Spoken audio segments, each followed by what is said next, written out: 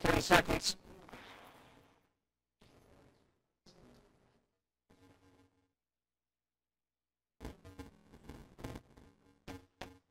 I'd like to call tonight's Somersworth Planning Board meeting to order. Please call the roll. Ryan Booyer. Here. Jason Berry. Here. Jeremy Rhodes. Here. Chris Horton. Here. Mark Richardson. Here. David Witham. Here. Doug Haberman. Here. At this time, I'd like to appoint Mr. Doug Haberman as a full voting member for the evening and welcome him, as he's just been appointed to the board. First item is approval of the minutes of the June 21st, 2023 meeting. Is there a motion? Motion to approve. Motion made by Mr. Berry. Seconded by Mr. Rhodes. Discussion? All those in favor, raise your right hand. Opposed? Abstain?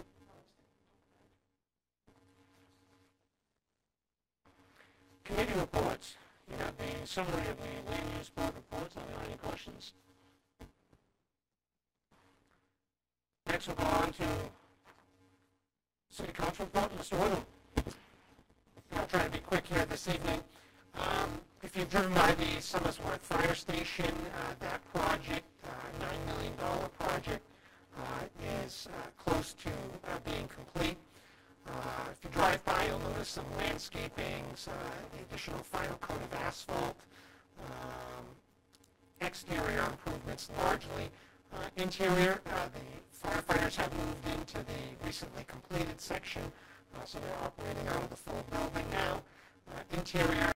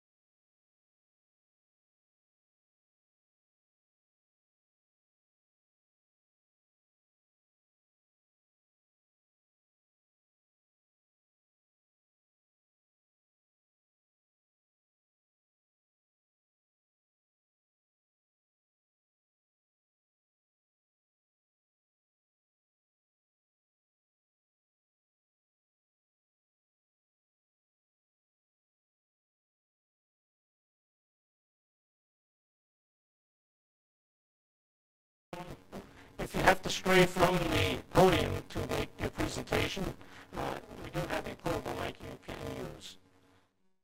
When you come up again, state your name and your address or your affiliation with who you're representing.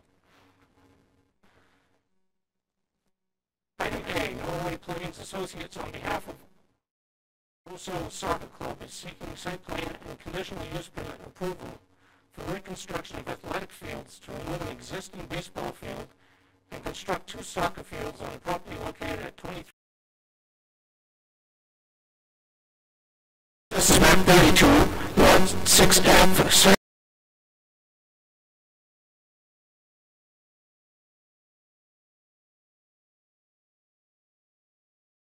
the applicant is proposing to reconstruct the existing athletic fields, to remove the existing baseball fields and construct 2 soccer fields within revisions to the existing gravel parking lot, removal of dugouts and bleachers, and construction of a grass infiltration basin for stormwater. They are seeking a number of waivers you'll see indicated in your staff report. They also are seeking a conditional use permit. They did go to the Conservation Commission back in June, I believe, who provided a favorable recommendation with a number of conditions that the applicant has incorporated into their plan set. Thank you. Is the application ready for acceptance? Yes. Entertain a motion for accepting the application. So moved. Motion made by Mr. Whitman, seconded by Mr. Rhodes. Any discussion? All those in favor, raise your right hand. Opposed? Thank you. This time I'd like to invite Norway Plains to make their presentation. Good evening. I'm Lori Badger from Norway Plains Associates, here representing Rosso Soccer Club for their proposed conditional use permit and site plan applications for the property located at 23 Tatesburg Road. The parcel is known as Netherfield and is owned by Tri-City Covenant Church. It is within a residential 2, wetland conservation overlay, and riparian and wetlands buffer districts. The property is developed with recreational fields, including a baseball field, softball field, and soccer field. There are also 2 cemeteries on the site. Jurisdictional wetlands near the project area were Michael Mariano in November of 2022.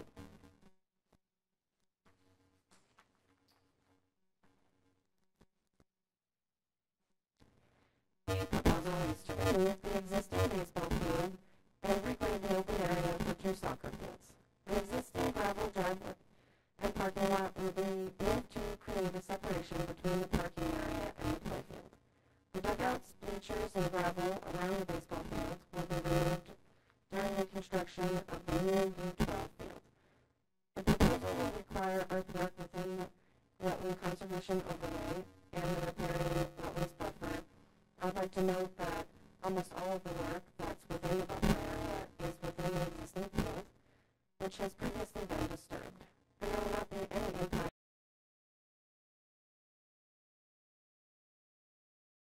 on the overall site. The project was presented at the June Conservation Commission meeting and has received their support. A new well is proposed on the property for irrigation purposes only. Utility poles are proposed to bring power to the existing shed for the irrigation system. The poles will be installed with guidance from Eversource on their specific locations. The shallow infiltration basin has been designed to infiltrate and attenuate stormwater from the proposed regrading. Temporary erosion controls will be installed prior to the start of construction on the site. A request has been made that the existing landscaping meet the site review regulations, landscaping requirements. Minimal tree removal is proposed on the site, and vegetation buffers currently exist around the development. Several waivers have been requested from the site review regulations due to the minor site modifications being proposed on the property. An alteration of terrain permit has been filed with the Metro DES due to the area of disturbance being greater than 100,000 square feet. We have designed the site to meet the requirements of the Metro DES. The project will also require a construction general permit from the EPA that will be filed prior to the start of construction. At this time, I welcome any questions or concerns you may have about this project. Thank you. At this time, you may be seated. We're going to ask for comments from the public. Thank you. The this time I'd like to open the public hearing. Does anybody have any comments on this application? Senator Crossley, do you have any correspondence? Yes. We received an email from Thomas and Kathleen from 22 Tatesbrook. I will absolutely butcher their last name, so I'm just going to say it's Thomas and Kathleen from 22 Tatesbrook. They sent an email to Director Mears, and they said, this email is to state that we are not against the above plan, but we do have concerns with this league about increased traffic. Tatesbrook is heavily traveled at present, so the games, championships, jamborees, etc. will increase the road traffic more. They say that this league of soccer teams should have some designated people to help traffic into ball fields, help guide parking, especially help the flow of traffic leaving the fields. We have seen some near-miss accidents over the 9 years. We hope the City Planning Board will lead to safe driving with good suggestions to the new soccer league using this venue. That is all. Thank you. That's the only well, with that, we'll close the public hearing. Any questions from the board?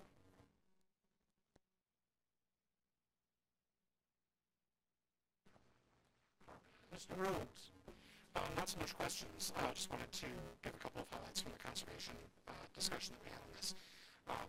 The use is pretty low impact, despite the fact that it is going to the buffers here. They're building soccer fields, not permanent structures. So that limits the overall impact on the surrounding wetlands. The majority of our requests were around parking and making sure that we didn't have vehicles encroaching onto wetland areas. We asked for a couple of changes on this with an earthen berm off to, I believe it's the north and east of the road there, which I did see on the plans. Placement of some boulders to block off access to a few areas, which were places where we requested them. The only other item that we had was a spot being noted on the plan for dropping portable bathrooms on site, which I did see and wanted to note things that they put those pretty much as far away from the wetlands as they could and still get them on their property. Overall, the applicant was really responsive to our requests. Looks like they incorporated all of them on the plan, and we were happy to recommend them. Thank you, Mr. Rhodes. Thank you. Any other questions from the board? Mr. Horton? Just a couple of extra comments.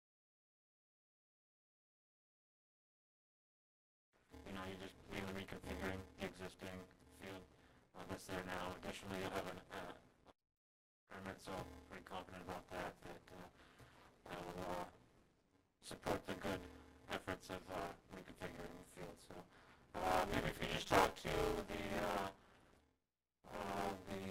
abutters, maybe you guys could mitigate any traffic.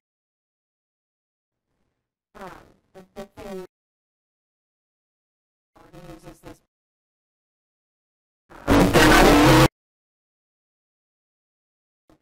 increase to parking as, to the traffic going in and out of the site because it's already being used in the fall time for soccer.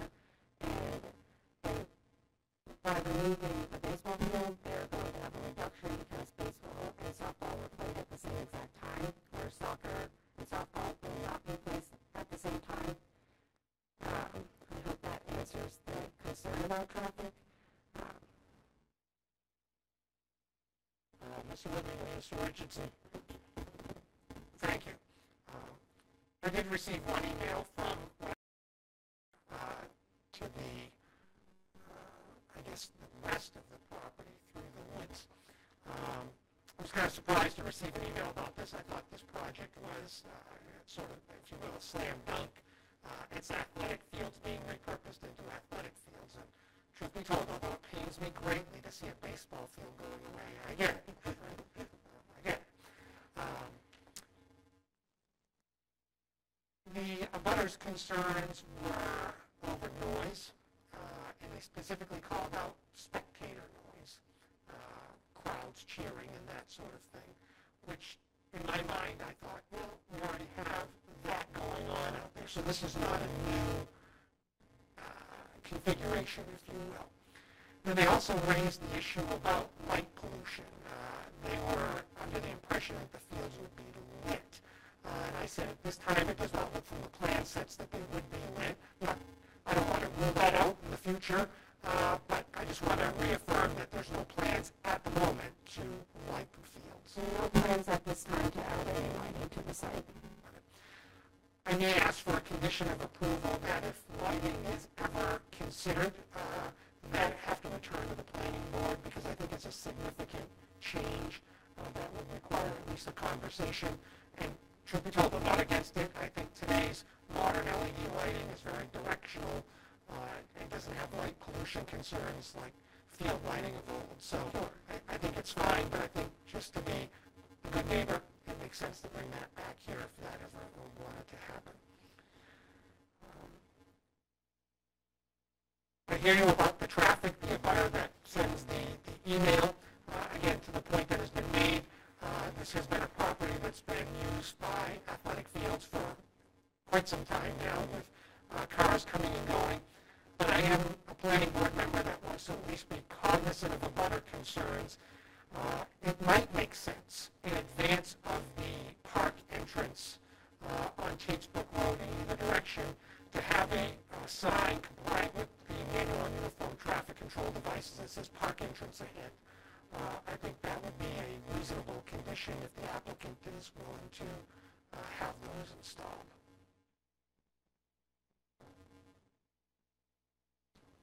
This is the applicant, so. Michael Hill, on Waterbury Soccer Club. What I wanted to say was, we've been using this field for 15 years. It actually had the heaviest use between 2008 and 2012.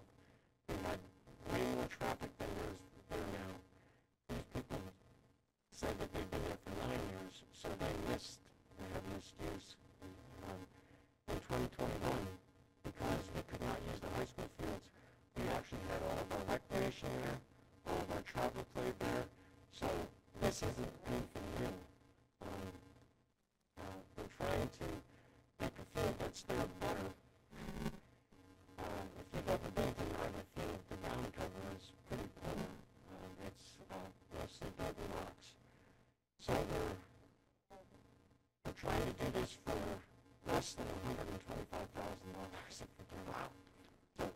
But that's how much we're putting into this. So I'm not sure what you're asking for. Oh, a sign. Oh, yeah. So I'm ready to get for the sign. I thought you wanted some kind of traffic light or... No, a sign. I thought I was being reasonable. Sorry about that. Thank you. Other than that, I have no concerns with this project. Thank you, Mr. Richardson. Yes, thank you, Mr. Chairman. Mike, you're being gracious by saying you're part of Somersworth Soccer, and we all know that you traditionally are Somersworth Soccer. So, well, I know that you've been involved from the very beginning, and it's good to see this coming forward. And thank you very much. I think the suggestions that have been made are good ones. I did notice that the current stands that are there are being removed, and as far as I can tell, there's no plan to replace them with anything else. I think those bleachers didn't have a back on them, didn't have any side railings. There were insurance and liability ready to happen, but I think again, if there's similar to what Dave was saying, that maybe if there is a plan sometime to put in some bleachers, maybe at least if we can be notified of that, that would be, I'm not sure that that's something that we would have to come back here for, but at least a notification, like that would be good. Thank you. Thank you. Any other questions from the board? Mr. Barry. I just want to say I think Conservation's review is very thorough. If they get the double thumbs up, I'm going to support that as well. So happy to see new life getting put into an already existing project. So best of luck to you. I will vote in favor of you tonight. Thank you. Any further questions from the board? With that, we'll turn to regional impact. Entertain a motion as to whether this has regional impact. Mr. Warney, move that the application does not have any regional impact. Motion made by Mr. Warney. Second by Mr. Richardson. Discussion. All those in favor, raise your right hand. Opposed?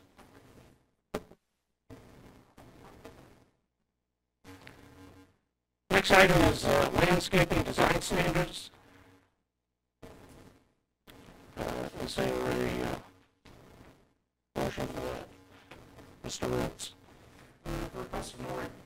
I move that the request of Norway Plains Associates on behalf of Russell Soccer Club for determination that the existing landscaping meets the intent of the landscaping design standards be approved. Motion made by Mr. Rhodes. Second by Mr. Woodman. Discussion. All those in favor, raise your right hand. Opposed? Motion passes.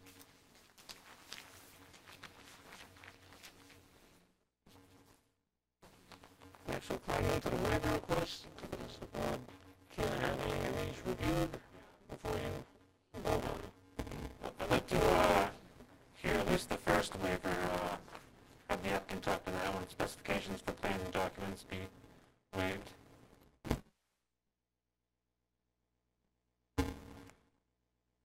I'm sorry, I'm not sure which question? which waiver it is. So you're seeking a waiver for section 10.2 specifications for plans and documents to be submitted. Oh, that's the traffic study? Is that correct? There's a traffic study Yeah, I waiver. understand now. Yeah. Okay, I'm good with that. All set. Any other questions? Okay, waiver number one, specifications for plans and documents to be submitted. Does anybody have a motion for the waiver? Mr. Witham. Sure, I move that the request of Norway Plains Associates on behalf of Rosso Soccer Club for a waiver from section 10.2 regarding a traffic study be approved. Motion made by Mr. Witham, seconded by Mr. Horton. Discussion. Mr. Witham. Yeah, I always think it's important if we're going to waive requirements just to give a little bit of background as to why I would support that. As has been articulated by both their Norway Plains representative and Mr. Hill, these fields have been there for a long, long time. The traffic impacts are known. It's a measurable quantity that comes and goes. Doesn't appear to be excessive by any stretch, so I am fine with the waiver request. Any further discussion? Those in favor, raise your right hand. Opposed? Waiver passes. Waiver number 2, section 12.4.A.V, Exhibit A, non-residential developments, required parking spaces to allow 68 parking spaces where 117 is required. Does anybody have a motion? Mr. Horton.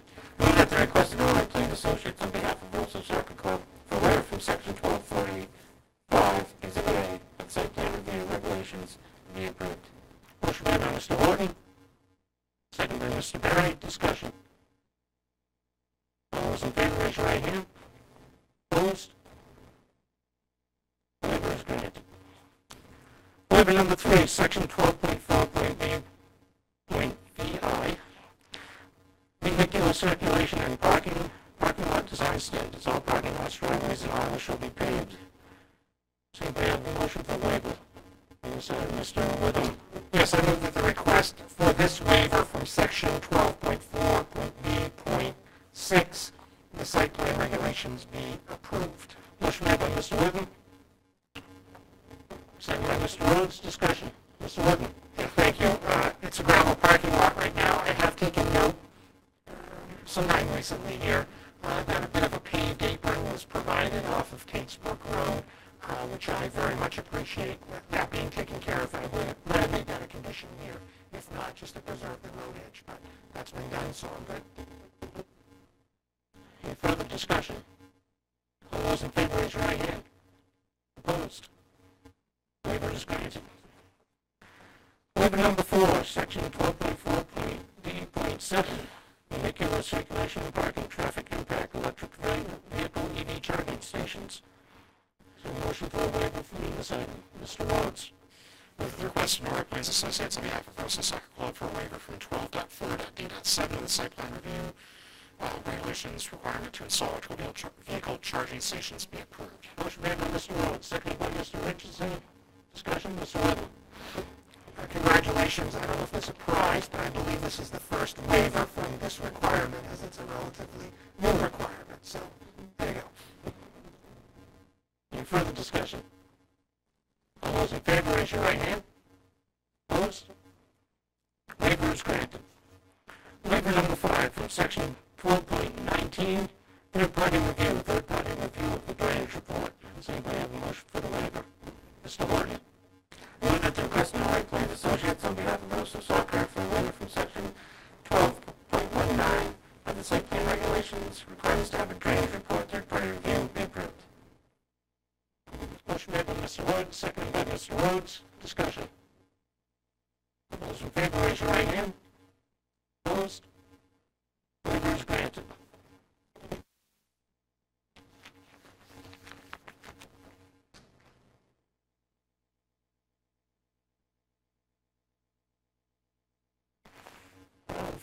To the conditional use permit director.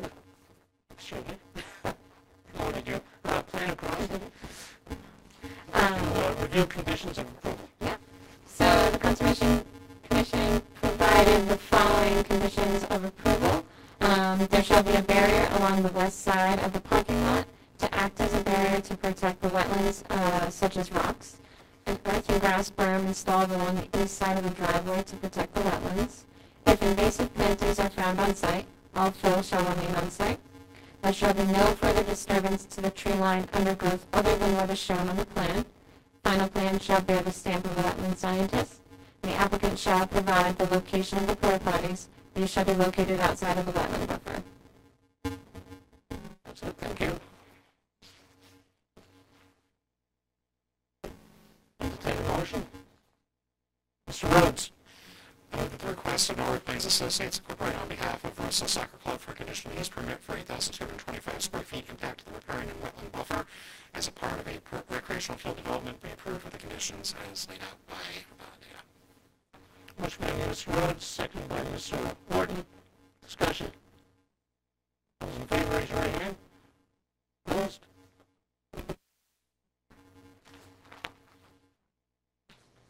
Motion passes.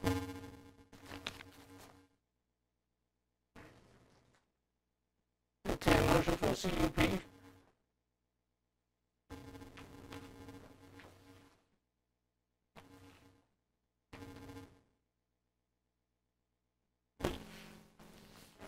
Do you want me to review the conditions for a second?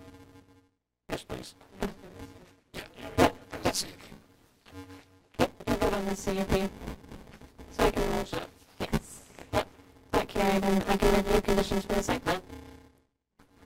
So for plan revisions, we'd like to see please note all waivers and conditions on the plan. Conditions to be met prior to final approval. The plan shall bear the stamp and signature of an engineer, licensed land surveyor, and wetland scientist. Federal and state permits shall be submitted, and this includes but not limited to the New Hampshire DES alteration of terrain. Conditions applicable during and after construction. A construction cost estimate for the project shall be submitted. Pre-construction meeting is required prior to the start of work. An escrow account in the amount set by the city's contract engineer, Rehabilitative Development Services, will be established for site construction inspections prior to any site work. A performance surety in the amount agreeable to the Department of Development Services, but not less than 25% of cost of site construction determined by engineer's estimate of construction value, will be established for on-site erosion control, site restoration prior to any site work, and off-site improvements. Erosion control shall be properly installed prior to start of any construction. This is a new condition here. All applicants requiring a stormwater management and erosion control plan shall submit relevant pollutant accounting information to the Director of Planning and Community Development as required by the Public Works Director. Relevant pollutant tracking information shall be submitted prior to holding the pre-construction meeting. Post-construction pollutant information must be entered at the time of as-builts are submitted. Applicant shall add the street address number to the site in such a manner to be plainly visible from the street which abuts the main entrance of the property. So, for all projects approved under a conditional use permit, signs shall be placed at the end of the vegetated buffer. Those signs shall be provided by the city at the cost of the applicant. If water on site is utilized for anything other than irrigation, the property will be required to connect to city water, as per the water use ordinance, and city sewer as applicable. Conditions applicable during and after construction. There shall be new signage added indicating the park entrance installed as per MUT. Yeah, I will. Anyone has that imply a park entrance ahead sign shall be installed for both approaches to the park to the satisfaction of the city's public works department. Okay. Both approaches at the cost of the applicant. Mm-hmm. Thank you. There shall be no wetland degradation during construction. Completed stormwater inspection maintenance logs submitted annually on or before July 1st. All landscaping shown on the plan shall be maintained. Any dead or dying vegetation shall be replaced in a timely manner. Based off your discussion, there was a condition that any outdoor lighting, including security lights, shall be downlit and shielded, so no direct light is visible from adjacent properties. I know there was discussion that if they install, would this just be for field lighting that you want them to come back? Okay. So we'll keep that downlit and shielded, but include a condition that says if the applicant proposes to install any field lighting, they shall come back to the board for review of the lighting plan. And then this project will require as-built. And that is all the conditions I have.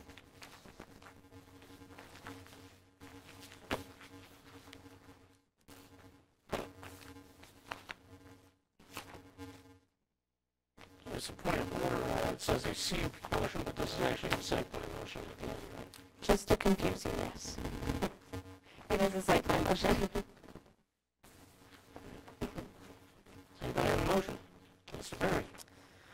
I move that the request of Bowman Plains Associates on behalf of Rosa Soccer Club for the site plan approval for reconstruction of athletic fields to remove an existing ball field and construct 2 soccer fields be approved with conditions as defined by Ms. Crossley.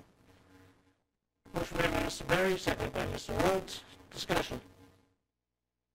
All those in favor, raise your right hand. Opposed? Motion passes. Site plan is approved. Thank you.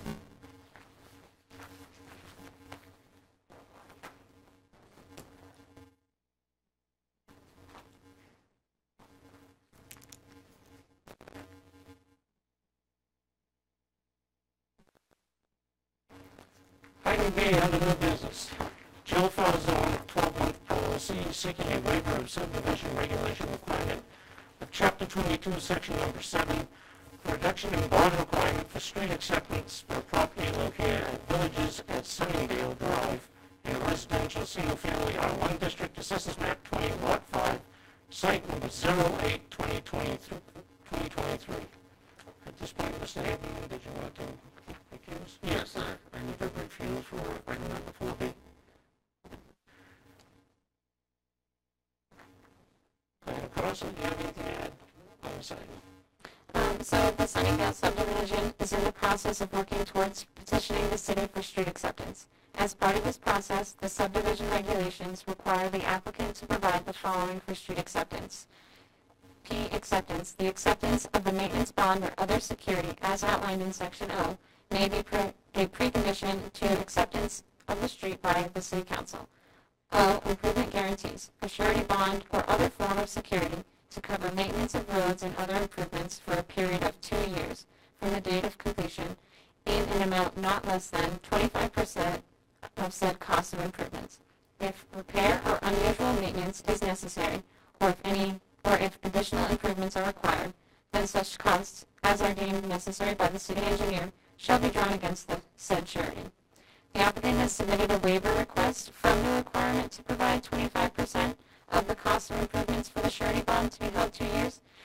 They have submitted a proposal to maintain the existing $202,646 bond that will remain in place.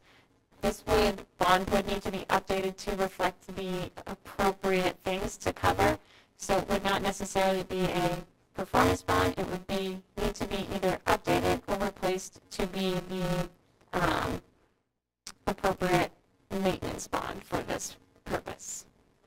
But at this point, I believe the project is able to be discussed by the board. Thank you. Entertain a motion for application acceptance. Mr. Horton. Move that the application of Jill Falzone of 12-month construction as complete. Motion by Mr. Logan. Second by Mr. Richardson. Discussion. All those in favor, raise your right hand. Opposed? This time I'd like to invite Mr. Falzone to make his presentation. Good evening, Mr. Chairman. This was a 5-phase project over a 6 plus or minus year process. And through that process, 2 of the phases, for some reason, no one knows, I don't know, the planning board doesn't know. Our bond that we posted just carried over to the next phase. Since then, after supplying information, we reached a total bonding figure of, had those 2 then approved, of approximately $3.9 million, which results in when we apply the 25%, in a $960,000 or $70,000 performance bond. As I got to the last phase, I had asked the DPW, I was working with Mike, if I could pave the prior phases, because I always tried to get to the top coat because there's a hold period of 2 years on the bond. I was asked not to do that because they were concerned about traffic for the last phase that was off the main loop. And I agreed to do that because it made logical sense. The less traffic, the better. However, I wasn't thinking at the time that had I gone forward, only 25% I would be placing is on the last loop, which would have been for a bonding amount of less than what I had proposed in 202. One of the things the board asked me to do that is not in their regulations as we got to the end of Severino was to do a camera exploring of the drainage, the water, the sewer pipes throughout the whole project, which was $21,000. It wasn't required, it's not in the regulation, it made sense, I did it. And they did find one section on Sunnyvale underground had an issue. Severino came in and he fixed it. So bonding right now is excessive for the reasons that I've stated. The planning department went out and looked at surrounding towns and came up with between 2% and 10%. For those reasons, I'm asking, because I'm allowed to ask if it could be reduced as proposed. Because everything underground is fine. Anything that happens underground would have to be earthquake for it to be $950,000 worth of damage. It's mainly the pavement and the curbing that could get damaged under the 2-week period. That is my okay. Thank you. This time I'd like to open the public hearing and ask if there's anybody from the public who cares to comment on this item.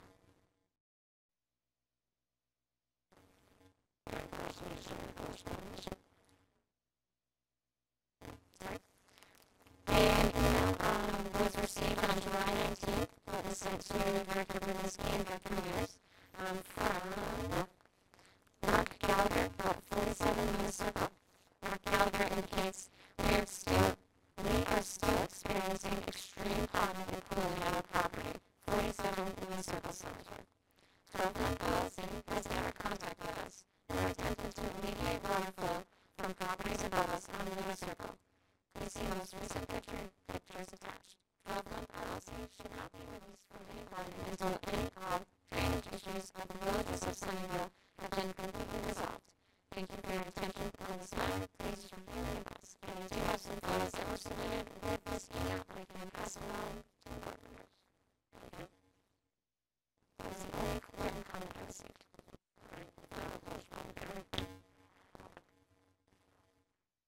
Questions from the board?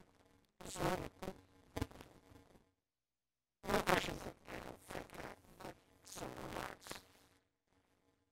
First of all, Mr. Falzone, thank you for your articulation of the timing of this project, because I think it is relevant. span a number of years. And I am aware that the city, that message was conveyed by Director Babinski, did desire to wait on the final paving until the project was completely built out. Right, if any truck traffic, carrying excavators, and material, lumber, and everything, driving over a new road because of the last phase was off of the main road, Centennial Drive. So that articulation is accurate, and I think we have a better project because of what was chosen there. From an acceptance of the city road, from a city council perspective, we're going to ask that there be some assurance, either through our city engineer or in many cases through a third-party engineer, that the project was built to specification. So the city council is not going to accept a road that hasn't been built to specification. The camera work that was done certainly assist the engineers in determining that it was built to specification. So that's not required, but makes sense, right? So that was done. So the developer is correct in that most of this has been built out for quite some time, save for the last loop road, which he is willing to have the bond for, which is a far smaller amount. As he says, largely for pavement and curbing, and that's if it fails because of the way it was constructed. What if it fails, if we accept it as a city street or city plow, hits it and damages it? That's not what we're talking about here. We're talking about failure from a construction perspective. I can tell you from a city council perspective, we've had several people do work here in the city, and their work is exceptional. If you're going to choose an outfit to build a road, they're at the top of the list. They did the work in this development, so I have very good comfort that the work done there is exceptional. So, well, I guess I think this is a reference to why and that's what it's otherwise. And Washington roads, the grocery stores and quick numbers, and using the locals for $4.9 million if we take the midpoint for the percentages of the planning department determined from other towns in the region at 6%, and we come out with a bottom of 234,000, which they're very much in the neighborhood of right now, off by 32K. Given that several years already done a camera test on site, found one issue and corrected it, I think we'd be arguing over splitting hairs at this point. I give you the comments from work. That's right.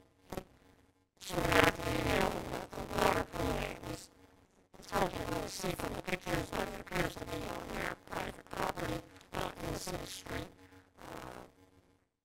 That's a civil matter, not a city matter, as I can tell. So I hear the applicant's concern. Work with the developer. I'm not sure that's relevant to this conversation, at least based upon what I see. Mr. Richardson? Yes, thank you. I was going to essentially say the same thing, but I was also going to ask, would you say these? I think it's our priority to see something really happen. I don't know. Any others? 47 minutes, I go louder.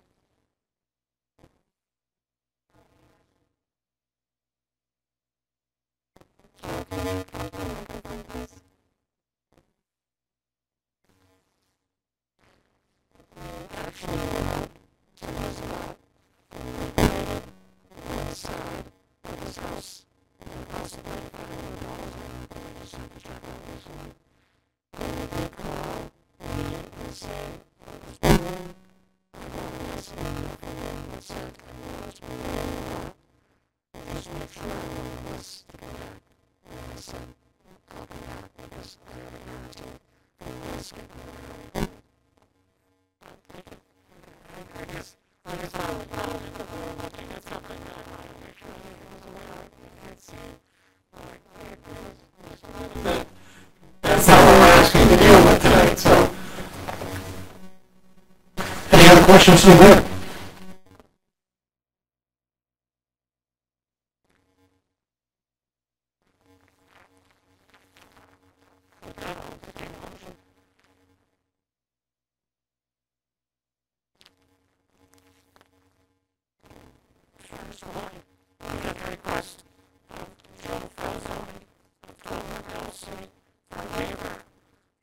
subdivision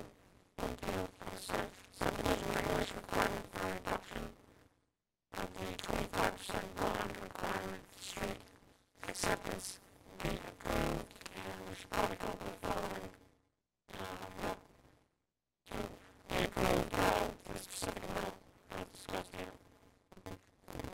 So ordered. Second by Mr. London. Can we put that amount in? I think Jeremy had a good number there. I think that was the provision as well.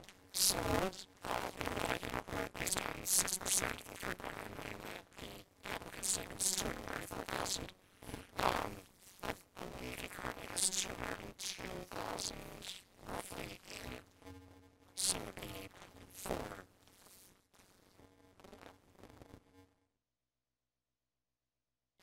so it would be for the 234,000, I believe. Something we refer to as is the applicant agreeable with that amount?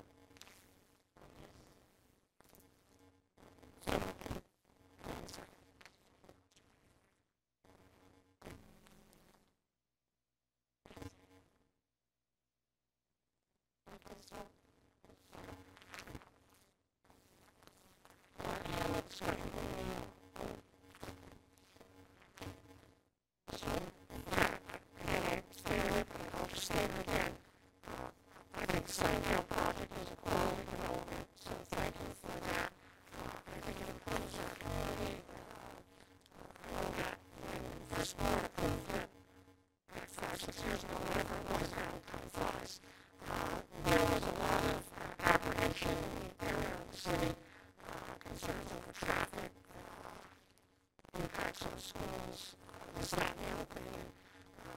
And by and large, none of that has developed, and we have a quality residential neighborhood up there, so thank you for that. Any further discussion? Those in favor, raise your right hand. Opposed? Motion passes. Thank you. At this time, we're going to take a 5-minute recess.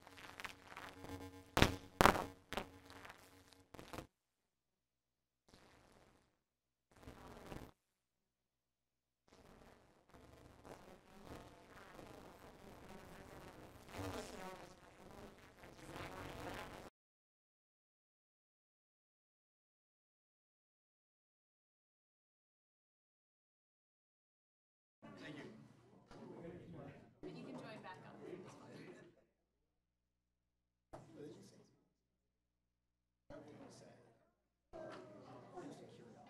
Hi, how are you doing? How are you? Good. I got a quick question.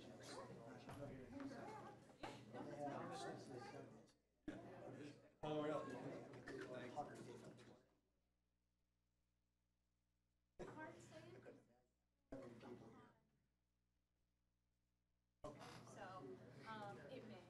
So, it may The move. last time we met, Yes. I'll indicate that.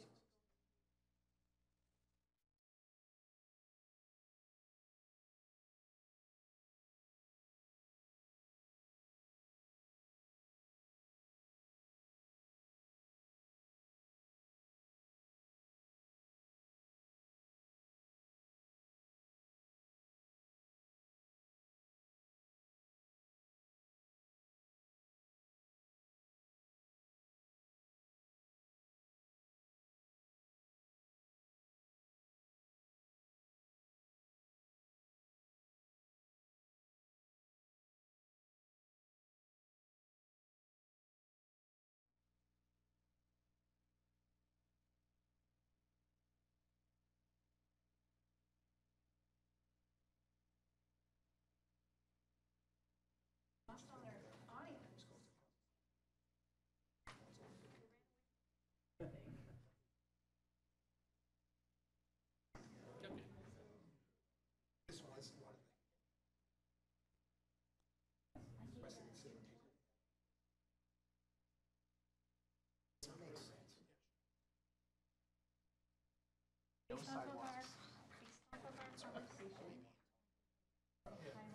off of our conversation.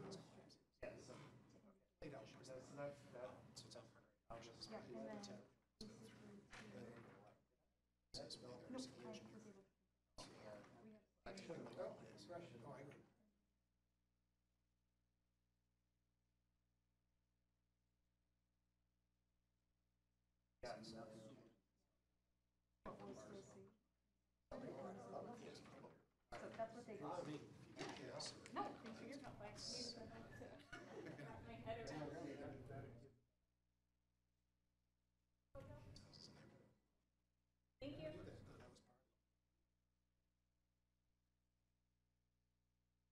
Whenever you're ready.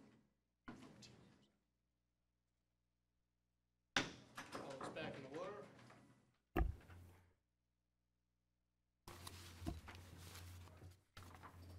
Item C, Winchester Arms LLC is seeking a lot line adjustment between two properties located along Route 108, Commercial Drive, in the Commercial Industrial CI District. Assesses map 41, lot 9, and map number 64, lot 1, sub number 02-2023. Lana Crossley, you have anything to add? The proposed lot line adjustment adjusts the property boundaries to be in line with the municipal boundary between Somersworth and Dover. The overall impact of this lot line adjustment will not be seen in Somersworth's side of the property boundaries. As you can see on the attached maps we provided in your packet, along with the lot line adjustment, there's a, in 2017 and 18, the subject properties went through a lot line adjustment. And as part of that, there was a sliver of land for the Somersworth parcels that remained in Dover. This application will clean up that lot line by transferring the remaining land in Dover to the properties owned by Winchester Arms and bringing the new property boundaries to the municipal boundary. So you can see the previous subdivision plan, there's a little highlighted orange area. That area is going to remain in Dover, and basically the Somersworth properties will look the same as they do now. Thank you. Yeah. This time I'll ask Mr. Bruton to make his presentation. Thank you, Mr. Chair, members of the board. My name is FX Bruton. I'm with Bruton and Barabee in Dover. Happy to be back here. Haven't seen you in a long time. This is fairly straightforward, I think. With me tonight is Gary Campbell, and he's a representative of Winchester Arms. Kevin McEnany is here as well, surveyor from Dover, and he helped us with the plans that you see here. So just a little bit of background. As Dana mentioned, this was originally a lot line adjustment that was approved by this board and Dover because it straddled the line. And what happened was basically my client, Winchester Arms, was not part of that lot line adjustment. It was just an abutter. And the Garabedian lot, which most people would know is that large lot that is still unused, and a portion of the lot that's owned by the city of Dover, there was a lot line adjustment, and on that plan it was referred to as Parcel B. And what they used at the time was an older plan that depicted what was supposed to be the existing lot line. Then there was some clarity with respect to the town lines, and long story short, the Garabedian convey Parcel B to the city of Dover.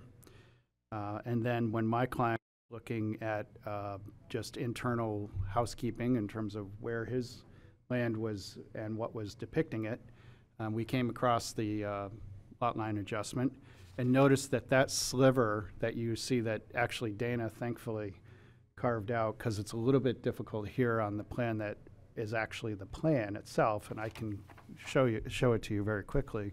But in any event, that sliver is what was, in a sense, referenced, but was not referencing the actual town line.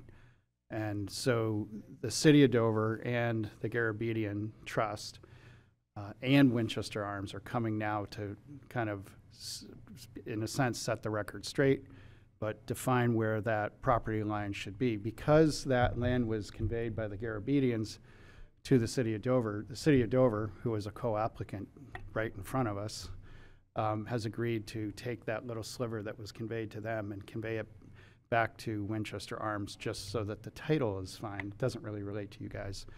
But in any event, all of that land was, when it came before you, that actual soil, if you will, was in Dover, and it will remain in Dover, and nothing's changed about the city property line, other than we now have clarity of where it is.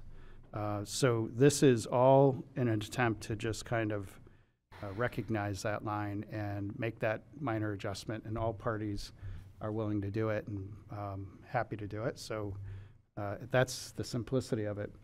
The reason this plan looks a little bit different than what Dana has provided to you, and what I mean by that is the Winchester Arms parcel looks like it's one lot, but if you look closely, it was described as lots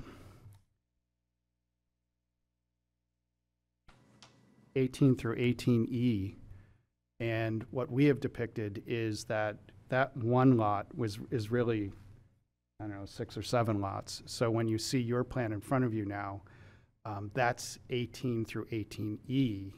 It's just on that plan it wasn't defined, and we wanted it to be defined because we have to reference each of those little chunks of that triangle just for real estate purposes. So that's the plan you have in front of you, but the one Dana gave you is actually the best in terms of the overall concept of what we're doing. So I appreciate your patience in listening to all that. If you have any questions of us, we're happy to answer them. And again, keep in mind, the city of Dover is actually one of your applicants tonight. Okay, thank you. Thank you. One little housekeeping item. Entertain a motion for application acceptance. Mr. Rhodes? Motion made by Mr. Rhodes, seconded by Mr. Witham.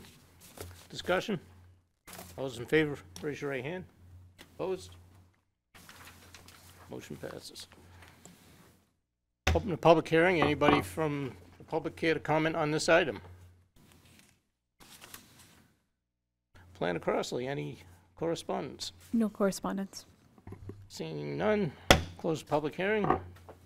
Questions from the board? Mr. Witham? Good to have you back, Mr. Bruton, although this is relatively boring. So, but needed, I understand. Important. Straightforward. Any other questions? Entertain a motion for regional impact. Mr. Rhodes? At the risk of absurdity, I move that the lot line adjustment application of Winchester Arms LLC for a lot line adjustment does not have potential for regional impact. Motion made by Mr. Rhodes, seconded by Mr. Berry. Discussion. All those in favor, raise your right hand. Opposed? Motion passes.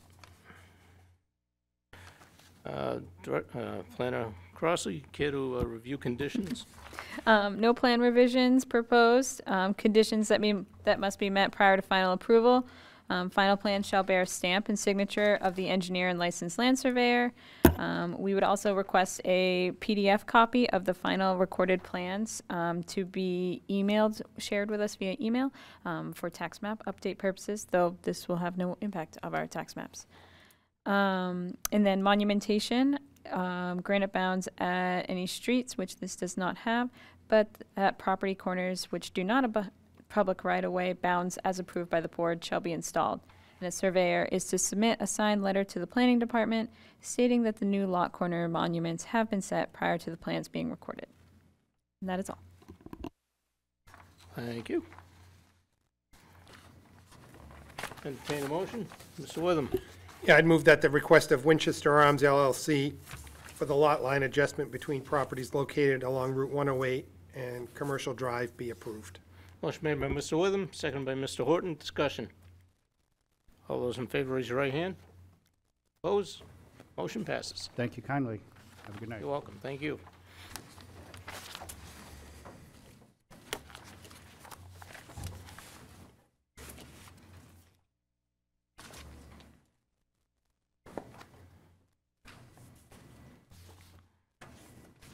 Item D, under new business.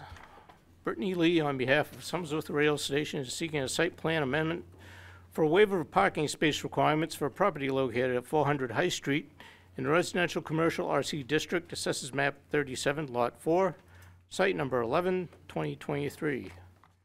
Planner Crossley, care to? Yeah. So 400 High Street was developed in 2005 for an 8,400 commercial retail building, providing 38 parking spaces. We included the site plan sheet for that in your packet, and that includes the breakdown of how parking was calculated. The site was developed with 5 commercial spaces, and the following are existing tenants, along with the parking requirements for the use as per the site plan review regulations. Dunkin' Donuts, a 2,100 square foot with drive-through, requires 21 spaces. Edward Jones Investments, a 1,050 square foot space, requires 4.2 spaces. Miracle Ear, a 1,050 square foot space, requires again 4.2 spaces. And the restaurant, a 2,100 square foot, 40 chairs, 3 employees, per the CO of the last record that we have, requires 15.33 spaces. So the applicant is proposing to add a retail use in the existing 5th vacant space, which is 1,950 square feet unit, and would require 9.75 parking spaces based off of the square footage. This requires, with the Coast Bus stop reduction, a total space of 49.03 spaces required for the site.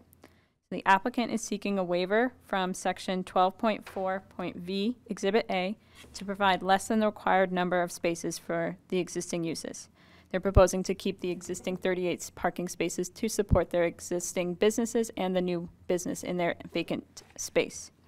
Please note, vehicular circulation and parking does note that applicants are encouraged to utilize less than the required parking spaces shown in Exhibit A, as long as adequate information is submitted that supports less parking for the proposed development.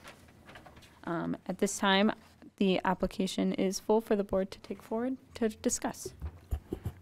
Entertain motion for application acceptance. Mr. Witham. Move for its acceptance. Motion made by Mr. Witham, seconded by Mr. Barry. Discussion. Those in favor, raise your right hand. Opposed? Application is accepted.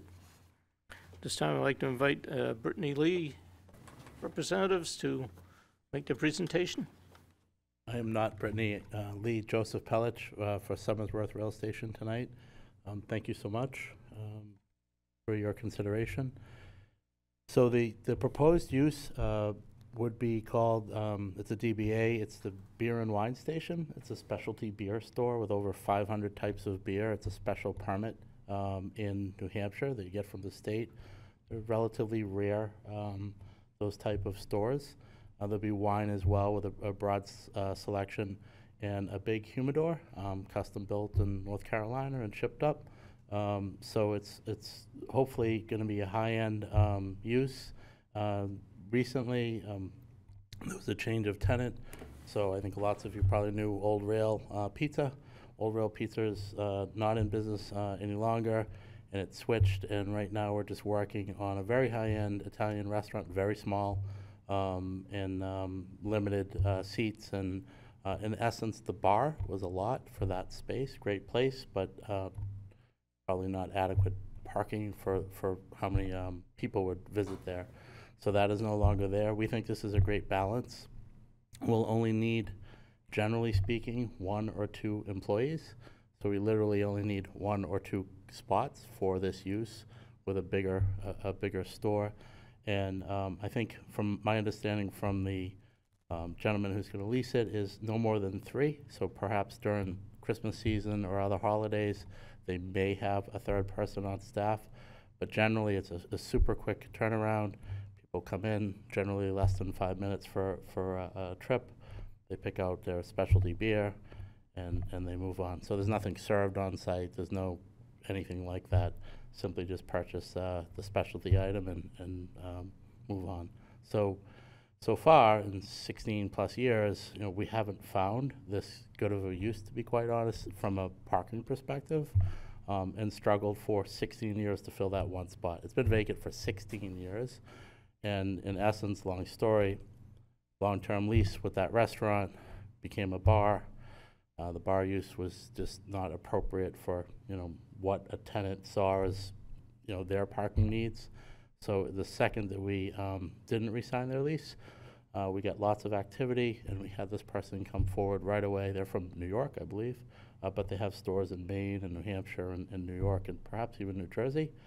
And they found out that we're going to do this really high-end Italian concept, and they thought it would be a perfect pairing next door with a small, quaint Italian restaurant, which, by the way, generally I think is going to open around 5. I think that's a really important point because, as we all know, Dunkin's is super busy early in the morning.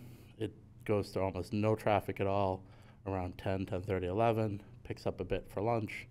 By 3 o'clock, that parking lot is generally empty in that area. Edward Jones leaves around 4, 4:30. Miracle Air, same. So the parking lot is really great at night, and this kind of balances those uses out, so we hope that we can get your support. Right, thank you. Thank you. Open public hearing. Any comments from visitors? Glenn Crosley, any correspondence? No written submitted correspondence. Seeing none, close public hearing. Questions from the board? Mr. Witham, then Mr. Berry. Thank you. I do think this is a reasonable request. I think the applicant did a very good job at articulating sort of the types of tenants there. I was not aware of all the details with Old Rail and now this new restaurant, so thank you for that. And when I look at Dunkin' Donuts, that's a morning and maybe a bit of a lunch business, but it tapers off pretty quick, right? So when we talk in our site plan regulations about consideration of fewer parking spaces, this is exactly what was intended, this sort of shared spaces, right? So I think this works in this particular situation. So I'm in support of it. However, a couple of concerns with the site that I think are relevant to the parking that I would just like to flag here. One, the parking lot lighting does not seem operable at the moment, so it needs to be repaired. So that would be a condition that I'd like to see. If we're going to have a vibrant business at night, we need to make sure that that parking lot is well lit. In addition, there's some exterior lights for the sign at the corner of Stackpole Road that have fallen into disrepair. One of them points out into traffic. So I'd like to tie that in as needing repair as well. Thirdly, I think the parking lot striping could use a refresh, and I'd like to add that in. If we're going to be sharing spots, we need to make sure that they're well delineated. So those would be my 3 requests of the applicant, which I think are just good to do anyways. Absolutely. So with regard to all of the above, so the parking lot in the building are overlit relative to the original plan. So we did a lot of wall packs around the building, obviously because of the drive-through was the big safety concern. The front lights we've had a lot of problems with. They get hit regularly, and they are on order right now. So we've ordered the 3 new lamps for the big custom poles. So that shouldn't be a problem. I'm not sure about the sign in the front. I was unaware that there was a problem. I think we'll eliminate the light because it gets hit. And it's probably being hit by a snowplow would be my guess. Yeah. And we've repaired it in previous years, but it also, I think, pedestrians sometimes will break it perhaps or something. But anyway, we have no problem with that condition at all, and we planned on striping the parking lot anyway. Mr. Berry. Yeah, first things first, very happy about the clients that are coming into your building. I know my wife and I were very excited about trying out the new restaurant, and I'm overjoyed to hear about your beer and wine client moving in as well. Now, as far as you stole my thunder in regards to the mixed use and how traffic comes in. I was going to say the same thing. Dunkin' Donuts in the morning, mid-morning, a little around lunch is going to be busy. But keep in mind, the majority of that traffic also goes through the back of the building, through the drive-through. But as the day progresses, you're going to start seeing your cars move towards the other side of the building, so that's really great. But even in my experience driving around there, I don't recall the parking lot ever being truly full, ever. Maybe one time, and as long as I've been here in 10 years, so I have no problem supporting the request that you have.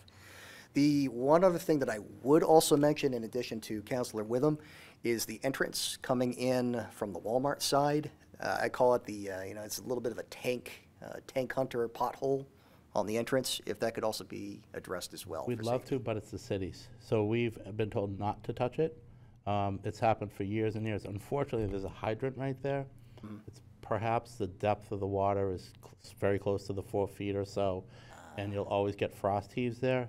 So generally, the city will come around this time, and they'll fill that in. I agree. We did fix it ourselves lots of times. We're told it's the road. Don't touch our road. I think it was DPW who came down and talked to us. Okay, so It's an easy fix. It's just a big old pothole, right? no doubt about as you it. come in. Because I'm almost fallen victim to that a couple of times. So noted. And okay, I can't make that a condition of approval, but certainly I'm going to aim towards the city. Guys, fix it, please. It's bad. But certainly all of the recommendations that Councilor Witham put forward, I'd like to see also put into the approval conditions.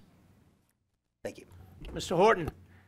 Thank you. So my comments are pretty similar to what have been said already. I think we know that Dunkin' Donuts tapers off pretty quick, so I think there's mixed use and parking there. But really, my heartburn is with the entrance on High Street. Yeah. Specifically, the island right there. It's a odd shape. It doesn't fit there. It just doesn't. It makes for getting in and out of that main entrance pretty tough. So I'd be in favor of demo it, patch it, paint it, whatever you got to do. Have a painted island there, or delineation, or anything to that effect. So that was part of the original condition when we got the approval in 2005. We tried not to build it. We didn't. And the city demanded that we build it. They want the traffic to come really, really slow as they pull in off of High Street.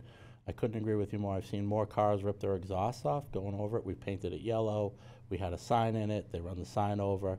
It's generally a problem. But I think from a planning and an engineering perspective, that's something that the city absolutely wanted.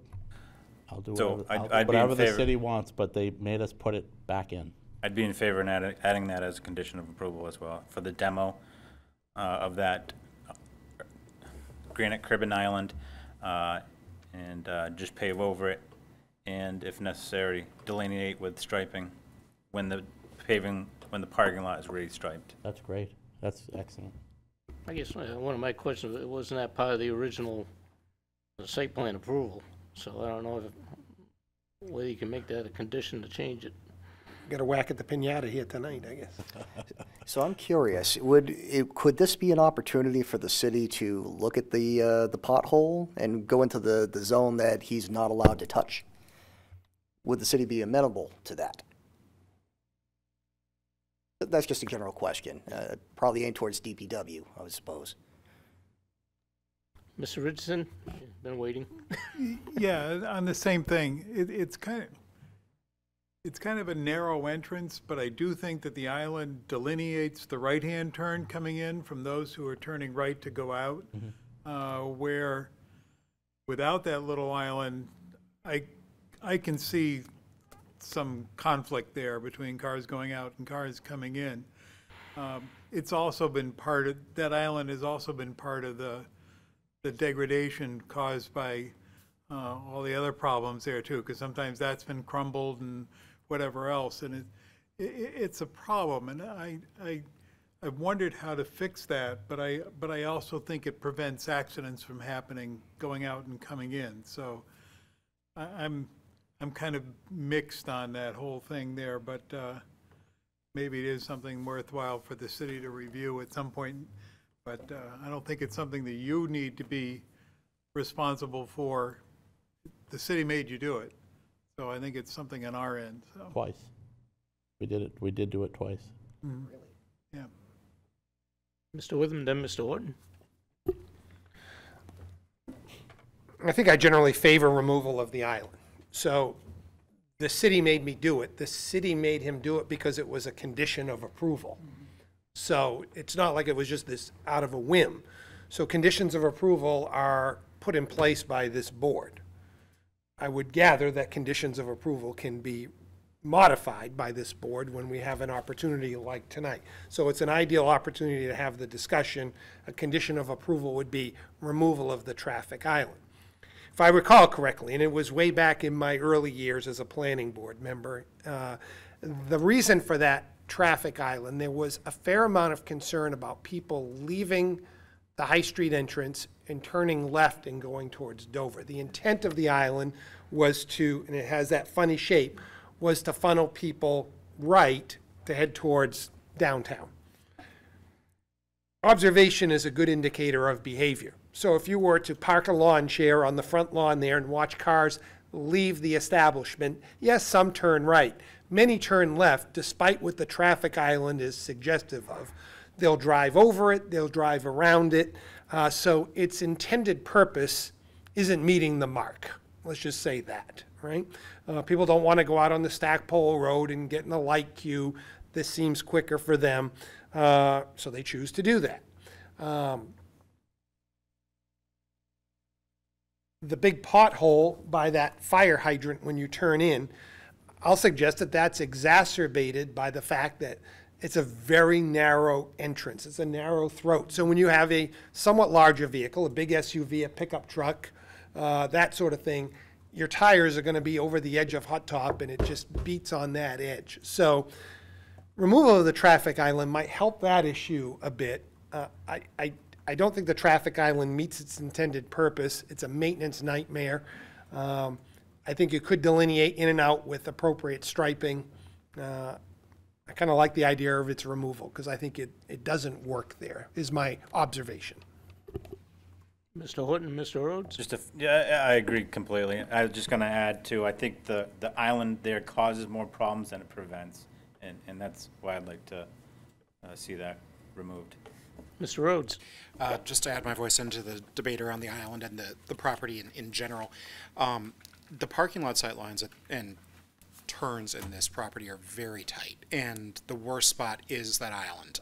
If you drive a vehicle that's a little bit higher up off the ground, or one with relatively poor sightlines, and I drive both with a Toyota FJ, you just avoid that entrance entirely because you're going to hit the curb, you can't see it, you're going to hit that pothole, which if you're driving something that's built for off-road conditions and it shakes your spine every time you go over it, it's an indication it's very bad. I think it is exacerbated by that island. I'd be in favor of getting rid of that island entirely. I stick to the Stackpole entrance on this property every time I go in or out, specifically for that reason.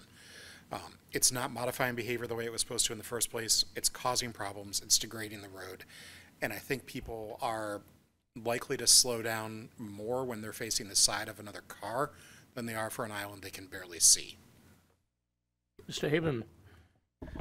Yeah, I agree as well as getting rid of the island, but I'm also contemplating making an entrance only, and that's what my thought is. That may be a safer idea than having it go in and out, make it an entrance only. Mr. Berry? Yeah, you read my mind, exactly. So I guess the question, I think everybody in general is okay with this idea of removing the island. The question is, you didn't come for that tonight, right? You don't have an engineering stamp saying, here's what we're going to do.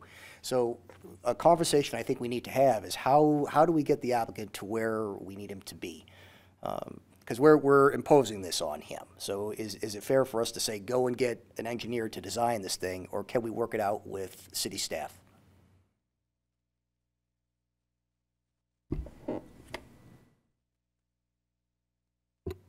We've gone a bit off course.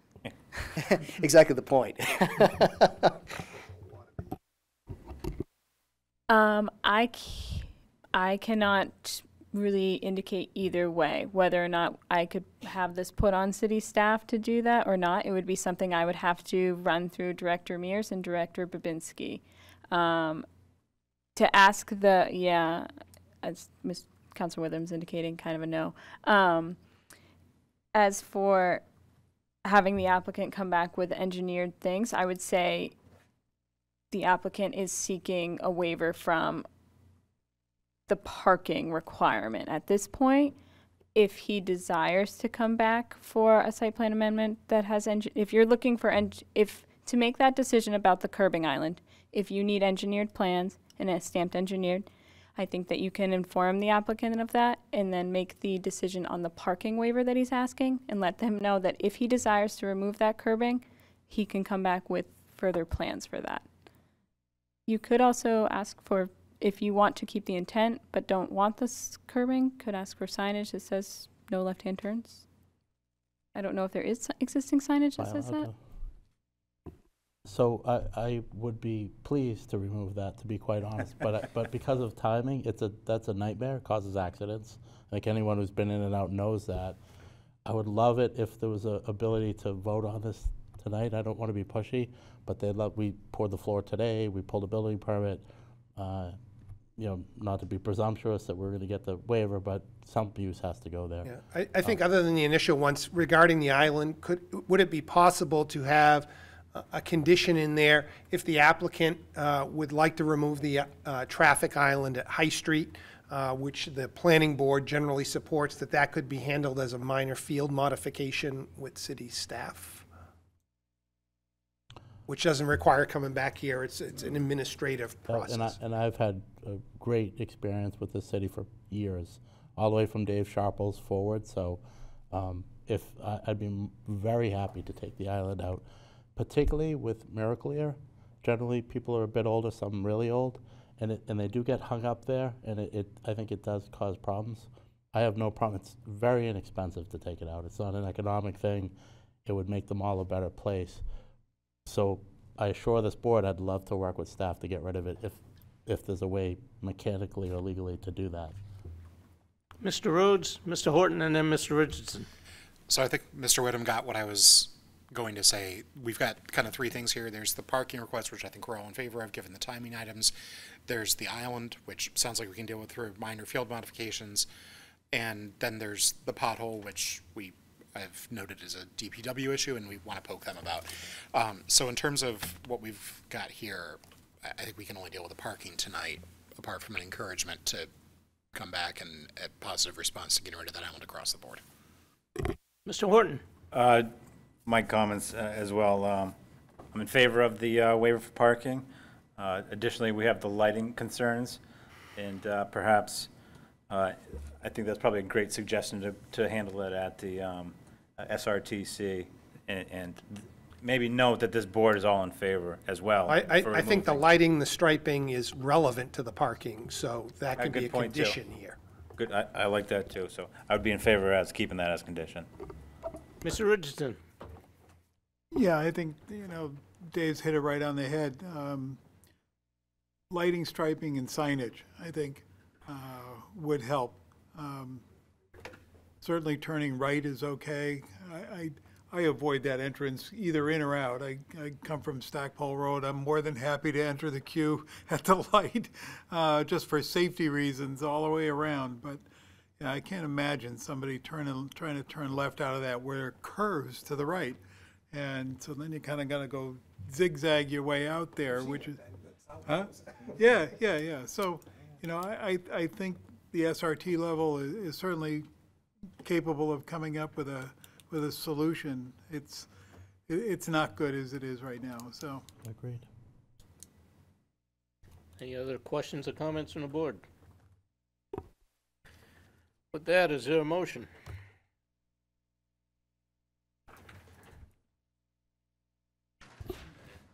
I'll take a stab, Mr. Chairman. Mr. Witham. I move that the request of Brittany Lee on behalf of Somersworth Rail Station for a waiver from section 12.4.5 Exhibit A of the site plan regulations to provide 38 parking spaces where 49.03 are required be approved with the conditions that the parking lot lighting be repaired and be operational, that the existing pavement line striping be redone, and that the lights for the pedestal sign either be repaired or removed. Motion made by Mr. Witham, seconded by Mr. Rhodes. Discussion. Mr. Horton. Can we amend the motion to include removal of the island?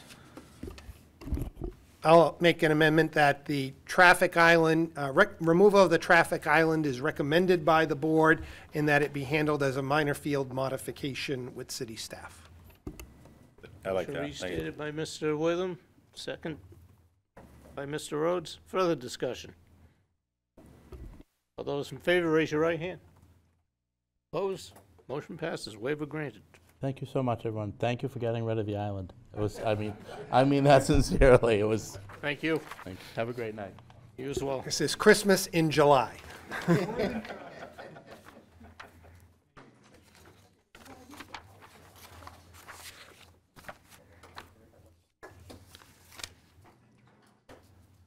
Item E, Dylan Glover is seeking a conceptual review for a motor vehicle services use located at 40 Main Street in the Business B District, Assessors Map 11, Lot 204, Site Number 10, 2023. Linda Crossley, anything to add? So this is a conceptual review. There's no action required by the board. It's just a discussion with this potential applicant. They are looking to establish a motor vehicle repair garage station at 40 Main Street. This property is located in the special parking overlay, which does not require on-site parking. It is 0.19 acres, and the previous use was a professional service. It's also located in the form-based codes overlay, and as per section 1932E3, uses where uses are not specifically called out in the permitted use table, an applicant may submit a conditional use permit for the proposed use. So should the applicant come forward with that use, they would also need a conditional use permit. But this is an opportunity for the board to discuss the use with the applicant. Thank you. At this time, I'd like to invite the applicant to make their presentation. Perfect. Thank you, and good evening. My name is Brian Dano. I'm a commercial real estate agent with SVN the Masiello Group. I represent the owner of the property, Let Realty Group. Let Realty Group recently purchased the property in November of 22 from Danu LLC. On February 5th of this year, I was hired to lease the property. We ran into a lot of interest, but had some trouble leasing it to general business uses that are called out in the use table. We met with Dylan, who had expressed interest in using it for auto use. It is my understanding that it was used for an auto use for many years, and that the previous use from the seller was a flooring-related business. While I was at the property earlier today, we located their previous use permit, which, though said flooring, I do have it here somewhere, was called out as an auto use. I can pass that around. As you see in the staff report, 40 Main Street is located in the form-based codes overlay district. Motor vehicle repair garage stations are not listed as a permitted use, but per 1932E3, where not specifically called out in the permitted use table, we may submit a conditional use permit. So we're here to kind of, see what you guys think of an auto use in this location. With that, I'll call up Dylan to talk about his business. Good evening. My name is Dylan Glover. I live right here in Somersworth at 7 Emery Street, and I am the owner of Glover's Garage, LLC. We are a mobile garage. We have one truck with tools and equipment to fix vehicles and equipment, small and large. We are looking to permanently settle into 40 Main Street and use that as our home base and repair facility for equipment we cannot service mobilely. I have been a mechanic for approximately 13 years. I have worked most of my career for a Boston-based construction company, Barletta Engineering Corporation. There I worked on road race cars, heavy equipment, rail equipment, generators, and small engines. I did 1 year of training at Mercedes-Benz of Boston, where I repaired and serviced Mercedes-Benz vehicles. I went to school at Universal Technical Institute, where I studied automotive and diesel technology. I also completed a 6-month training at Mercedes-Benz Elite Advanced, where I learned just about every nook and cranny of Mercedes-Benz vehicles, engines, and drivetrains. My hope is to take my business to the next level right here in Somersworth. I plan to use the building as a repair facility for automotive service and repair for equipment I am unable to service on the road. I will only park probably less than 5 vehicles maximum in the parking lot and will not need to change the exterior of the building in any way. The building location in the community is the ideal location for this new endeavor, and I hope this committee can share this vision by approving the change of use for the property at 40 Main Street. Thank you for your time and consideration.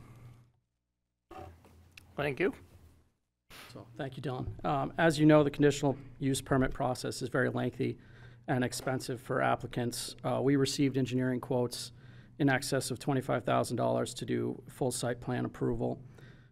Essentially, we would like to see what we can waive from the engineering as needed, as we believe strict conformity would pose an undue hardship and the specific circumstances relative to the site plan or conditions of the land in such site plan indicate the waiver will carry out the spirit and intent of the regulation.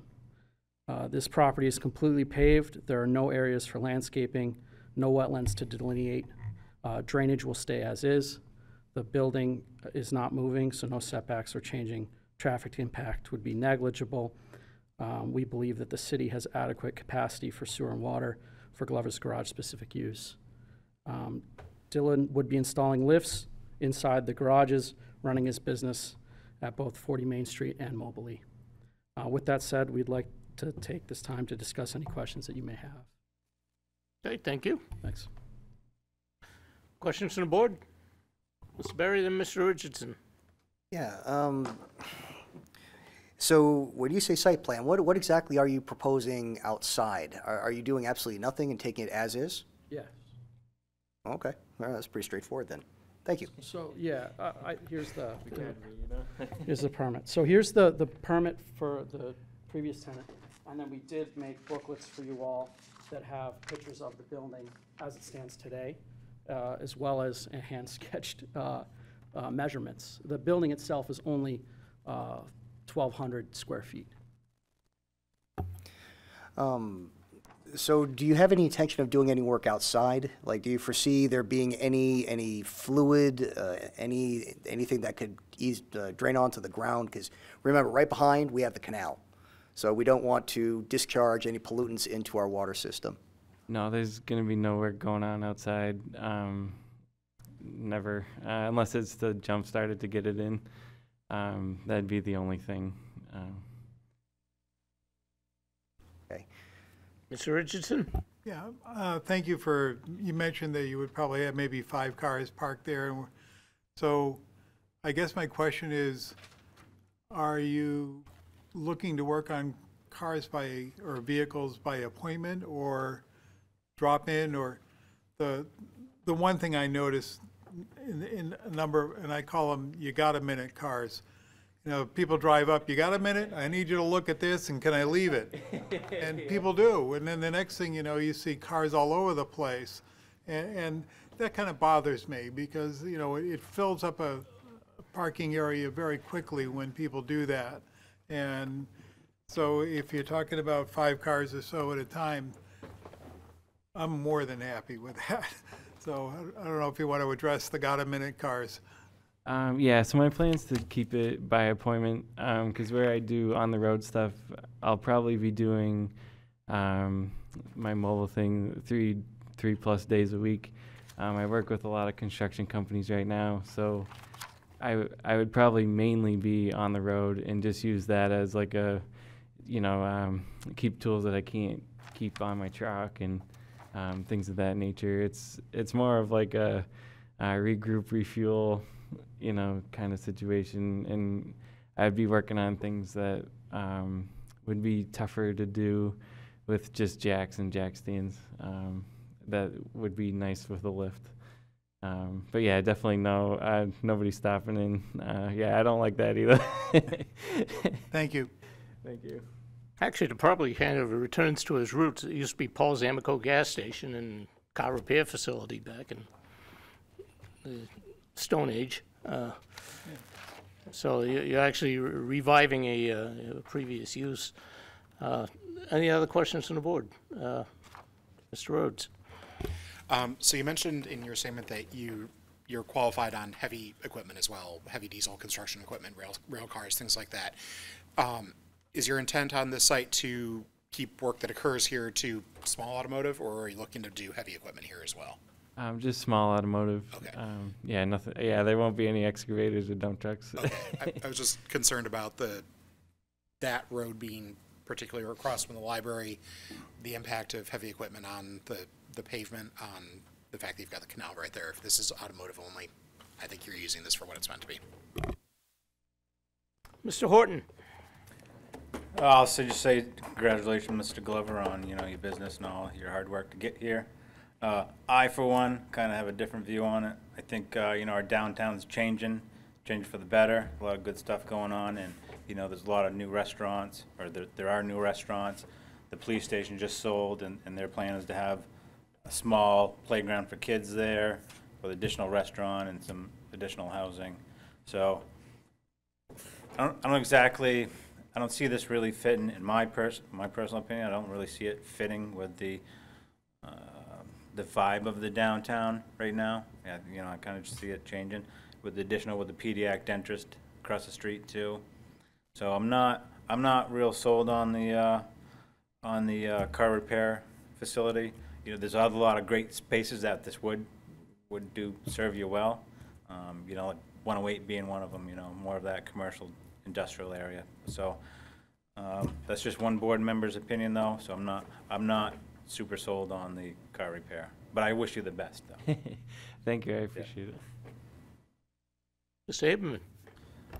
I like the idea, and congratulations on trying to accomplish this. But the concern I have is when you're doing repairs, are you going to be doing any type of maintenance repair and hazmat removal and spillage and oil water separators, if that may be needed for this project? Yes, I take the environment very seriously. I know waste oil it's not pleasant to look at, no matter where it is. So right now, I take my oil to the shop that I used to work at. They burn it, and then they take the used antifreeze and they have a company remove it. And I would plan to do the same thing, just keep bringing it there. Are you going to have a waste oil burner / heating system inside the facility, or is it? No, they do at their facility. So I'll just keep bringing my oil there. But I won't have anything. I'll probably have like a 55-gallon drum, keep it in there, and then we'll swap them. Okay. Mr. Witham.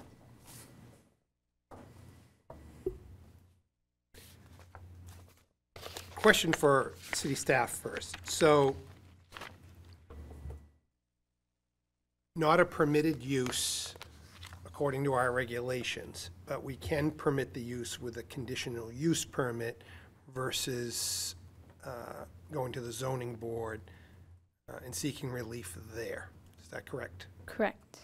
Which is why we're having this conversation here. Correct. So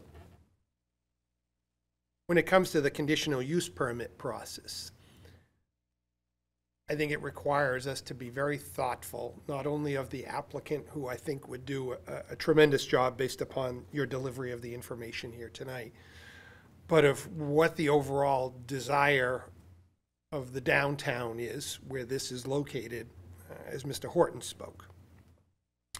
And I'm not sure that automobile repair fits anymore. Now, that being said, it was a former repair facility. If you look at the picture, it looks like an automobile repair facility. Can we hide an automobile repair facility in plain sight, right? And I think a lot of that depends. And what does it depend on? What does the property ultimately look like? I can just share with you that prior tenants of this property were the bane of existence of our code enforcement officer with various compliance issues, because we don't want visible dumpsters. We don't want cars up on jack stands. We don't want, again, we get what the building looks like, but we don't want it to look like, quite frankly, there are some automobile repair facilities in this community that don't look too good, right? There are junk cars, there's leaf springs outside, there's barrels of this, that, and the other thing. It's not particularly well kept. So I'm not saying I would support this, but if I were to support this, you're going to have a lot in the application that speaks to limiting on-site parking, delineating the parking, talk about dumpsters. Again, there's no landscaping right now. It's a canvas of hot top and concrete. But could we put some planters or something? Could we? That's going to help me to get there, because I'm not there just yet. Because I don't think it fits, but it could. I know that's not terribly helpful, but that's where I'm at. It's helpful. No, yeah. I have one comment. I guess my point is you already have a car repair facility next door, so it kind of fits in that area. That's my comment. Mr. Rhodes? So I think Mr. Hart and Mr. Whittam bring up some good concerns here, and it is part of a downtown that we're looking to revitalize. It is one that has had some motion in that direction lately in particular. I do want to raise the point here that this has been, in the past, a car repair facility, and at one point it sounds like a gas station, although that predates my time in Somersworth. It was recently used for a flooring. I thought it was a bath refitting company at one point too. Either way, that kind of semi-industrial sort of usage here. The points that Mr. Whittam raises about dressing this up and making it fit better with the revitalizing downtown do make sense to me, and I think they're ones that we should consider when this comes in. I do just want to caution the board against letting the perfect be the enemy of the good here as well. If we're looking to have this be something other than an auto repair facility, we'd be talking, or something similar to that semi-industrial use, we'd be talking about asking the landowners to basically demolish this building in the hopes that something less industrial could be built on the site. I would much rather have an auto repair facility that puts some effort into its appearance than a vacant building in the hope that it could be some sort of boutique commercial at some point in the undefined future. So that middle point of let this be an auto shop, but put in some planters, keep your lot clean, present a good face to the town and the passersby, I think would be a good use for this site. Any other comments from the board?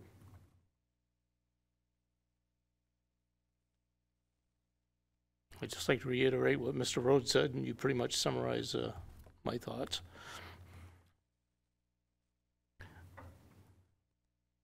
Yeah. No further comments. Yeah, thank you. I think, to be frank, we'd be very amenable to making it look nice. You know, the current owner bought the property to store a vehicle. Their needs have changed.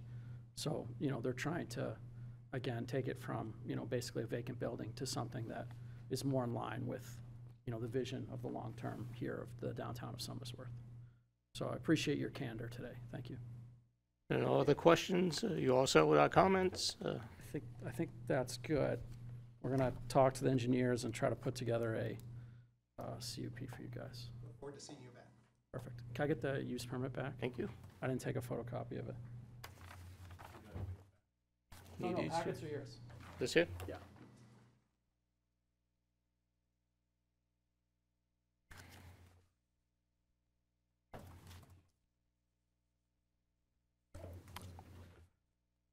Planner Crossley, is there any new business that may come before the board?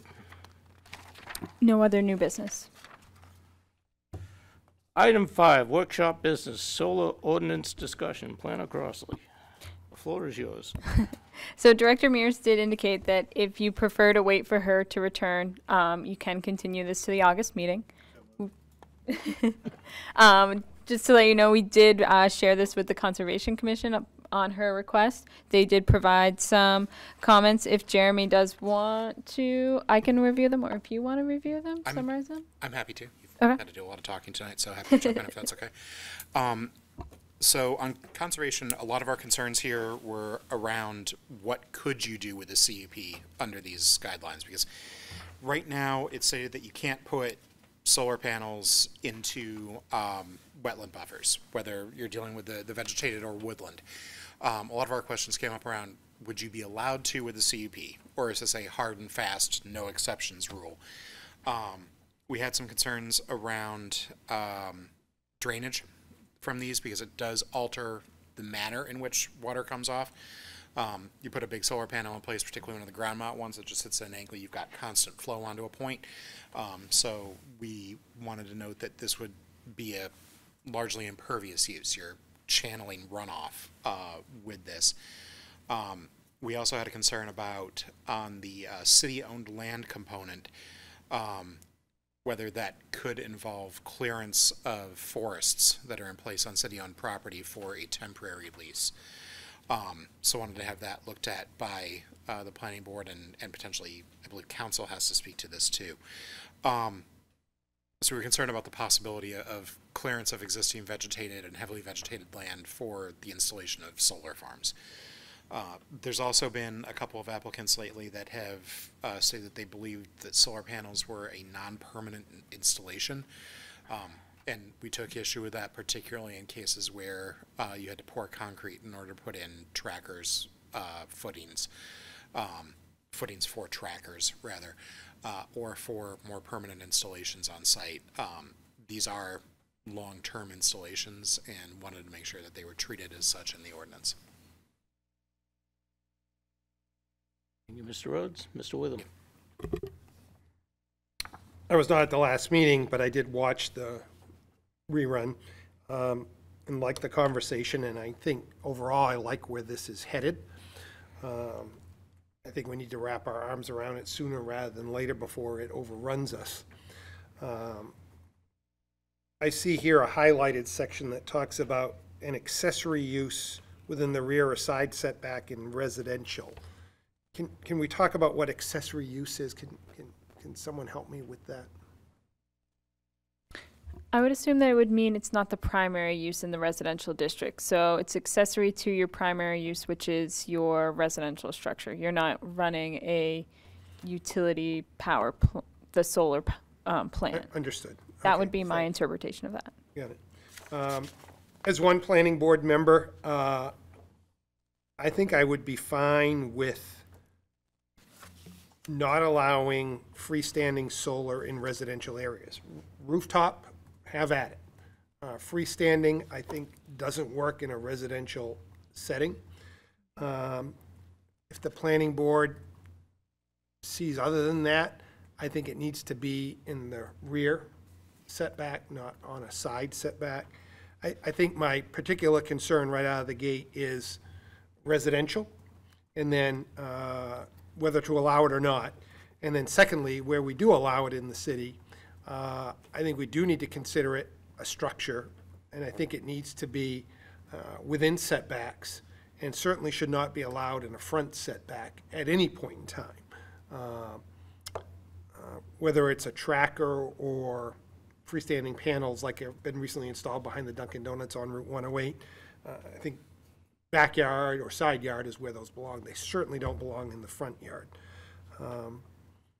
And with regard to the trackers, I'm concerned about height. I know we have a height ordinance here in the city, so I think we need to be mindful of what that is. And when I think about the structure of a tracker, it's measuring from the corners of the big square that rotates down. It's not the pedestal that it sits on. So think of it as a large cube, if you will. So those are the things that I would want to make sure that we contemplate within the ordinance. I like many of the other things in terms of, data plates and emergency response and all of those things. I think those make sense in here, but I'm particularly concerned about, I like solar, I get the need for solar, it makes a lot of sense, but we need to be mindful of what it does to our neighbors. Mr. Richardson and Mr. Barry. Yeah, these are the kind of issues that were talked about at our annual meeting, and the point of that meeting was that solar is here to stay, and we need to come up with some kinds of rules and regulations to make them applicable to our city. The issue of front yard, backyard, all of that, you know, the circumference of a tracker and not just the base of the tracker. And if I recall, we had a proposal for solar some time ago where we said that, you know, the whatever you call it, the panel couldn't go into the neighbor's property. And, you know, that kind of thing we have to be mindful of.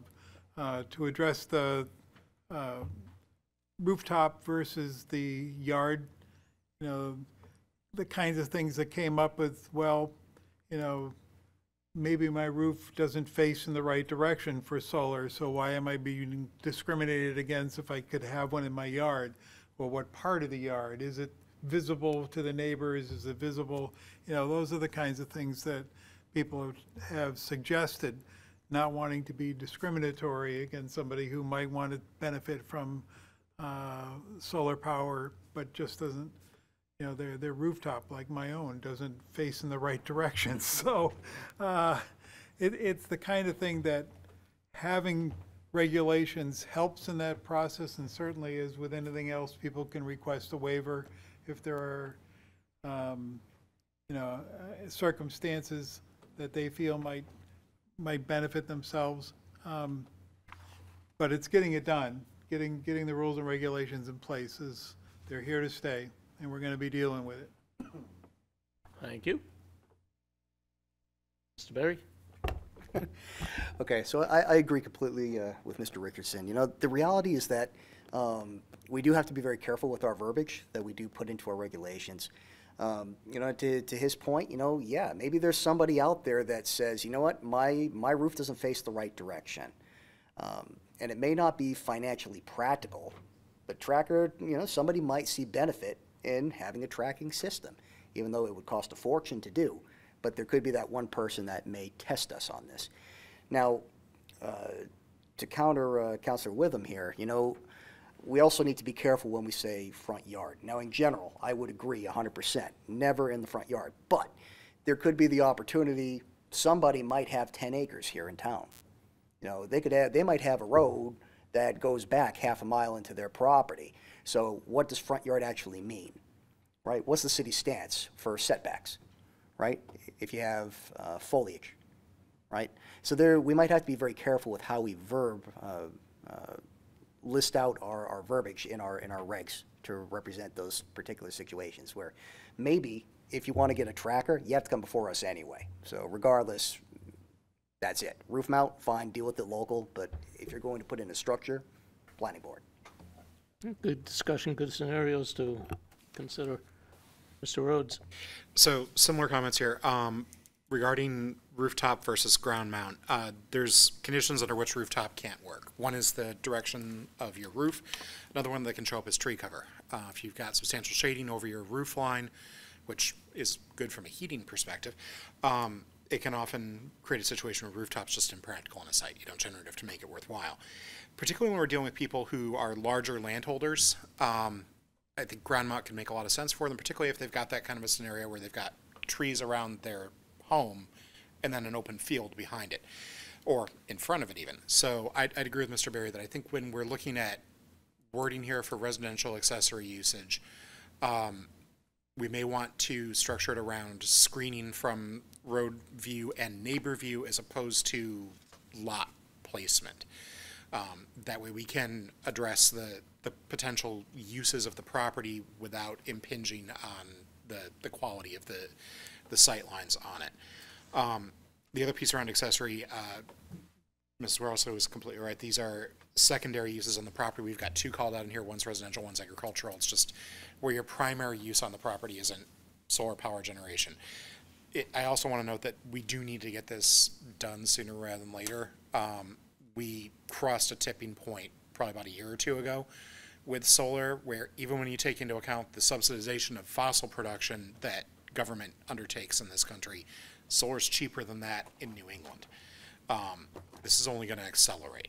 So if we can get a well-crafted ordinance in place or zoning ordinance in place that allows it to be placed as heavily as possible while still maintaining the quality of the community, it's going to serve our community well to have that in there for both commercial and residential users. Can we find some examples from municipalities that are already much further down the road, I would imagine, than we are? Yeah, so I know Michelle pulled this from a couple of other local communities. I know she mentioned Durham, or you mentioned Durham, I forget which of you did, and a couple others that were looked at as well. It was, give me a second to give you the previous staff report. If Chris has a comment. Yeah, so I'll just a quick one. So I'm just want to piggyback on the yes, that one. Discussion. The screening portion. So thinking about Dunkin' Donuts, you know, they planted some extra trees and stuff there, but I think we could have gone further to increase some screening there. I think it's a little bit of an eyesore. I mean, it's in a good location, so I mean, I'm glad it's not next to. I'm glad I'm not living next to it. But I think if we focus on heavy screening in a residential area, I think that would be key. Mr. Witham. Yeah, I think all good comments and all things for us to consider. Now, remember that our current regulations call out what is defined as a front yard, right? So those things are already defined, and sometimes the zoning board is challenged with like corner lots because they have 2 front yards, right? So zoning board is a place where if you need relief for some quirky thing like the corner lot is where you go. So I like the mechanics that we already have in place. I think the discussion we ought to have is, should we allow them by right, or should it be you need to seek relief if you want to put it there, right? Example, you can't put a shed in your front yard. You could seek relief if that was the only place that you could put a shed on your property. So I think that's a mechanism we already have in place and might consider it. I do like what has been mentioned about screening. If we are to allow it in residential areas beyond rooftop, it must be screened, which says to me pretty quickly that the idea of a solar tracker is going to be hard to screen, so maybe it's a ground-mounted type of thing. So screening might be the way to go versus an outright don't allow it. If someone has enough land, and I challenge you to find that within our small 10 square miles here, where you could put it behind some very large vegetated buffer that no one's going to see it, have at it, right? So I like the idea of screening. I think that might make sense in a residential area. I think it's tough to do in a commercial area, possible maybe, but throw those out. Yeah, I agree with the screening, but I think we should also define what type of screening, height, width, to cover or hide the panels. To that end, you know, in our site plan regulations, if a developer has rooftop HVAC units, they can't be visible from certain sight lines. So maybe to keep our language consistent, I think it's at like a 6-foot elevation from the edge of road type of thing. So There's maybe also about parking lots that are adjacent to public right-of-ways. It talks about screening for those to be a certain opacity. So again, I think we already have some language that we might as well stay consistent with. So I hear you. Any further discussion? Mr. Horton? So in your, we didn't touch on it yet, but in your packet or on the desk tonight, there was a survey for housing, and I'll just add that I saw it. So with the workshop? Yeah. Yeah. With the workshop. Oh, we're going to get to that? It's outside of the solar ordinance. If anyone has, we did, for a follow-up, we did take from Barrington, Dover, Durham, and Rochester, and the state model for solar. I didn't know if you guys had any other further solar comments that you wanted to loop in, but otherwise we can incorporate things that you guys have mentioned and bring, Michelle will discuss it with you again in August, if that works for the board. And then we did provide a memo that Chris will address, it sounds like. Sorry about that. I No, thought we were good with solar. So yeah, so So saw now some in statistics. communications and miscellaneous? Yeah. Thank you, Mr. Chairman. Back in 2014, the medium rental price for an apartment here in the state was around $1,150. It's now up to $2,000 for a medium apartment rental, and with a vacancy rate of 0.6%. So it's pretty challenging out there, you know, if you're looking for a place to rent. Thankfully, I'm not.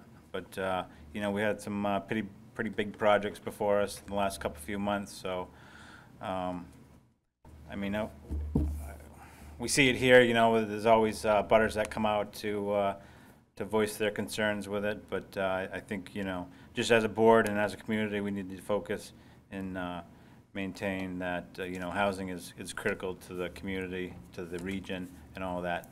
So initially, what I was getting at was on the city website, there is a survey you can go do and complete.